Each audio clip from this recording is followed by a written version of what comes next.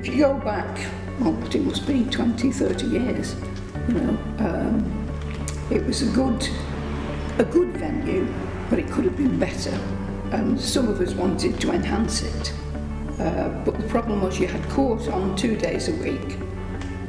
It was a difficult situation. The court paid the most money, really. They kept the place going in one sense, and so the community, they had to kind of fit in around, and the courts fitted around the community.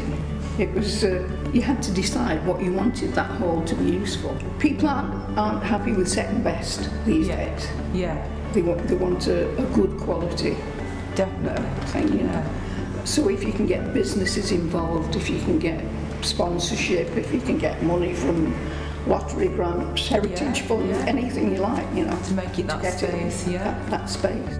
The problem with the building from a magistrate's court was there was no rooms where solicitors could interview the clients in privacy. There was no places where witnesses could be kept away from the people who were being charged and the offenders.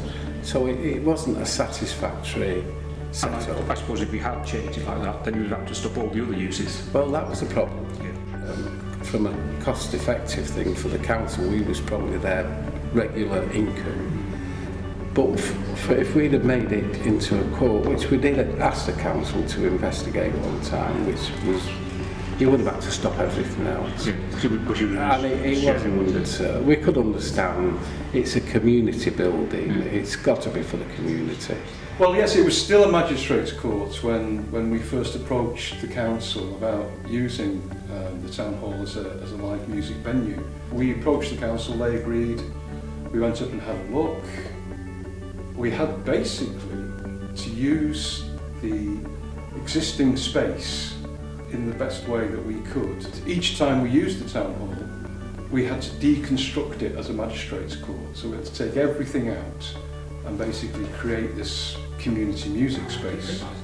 Yeah. We had lighting rigs in there, lighting engineers. So basically we turned it into this regular concert venue for dancing, because the beauty of that building as well, it's got a fantastic sprung floor, which is perfect for dancers. We put on concerts over an 11-year period from 1999, and our last one was Christmas 2010 at the Town Hall. So we're 11 years of concerts, and also 6 festivals, weekend festivals. So as well as concerts, we also ran workshops there as well. We got funding through the Arts Council for 3 years. We got funding through the lottery, through Derbyshire County Council, and obviously the local High Peak Council. And many local businesses also supported because they could see the benefit to the town. Glossop has such a fantastic music scene in terms of small venues, a lot of interest. A lot of people have moved out from the cities to live in Glossop, and still, like us, this is why we set up the lift, want to sort of keep that connection with the live music scene of a city area. So Glossop has a thriving music scene, but what it doesn't have is a good venue like the Town Hall was for us, a 200-250 capacity venue.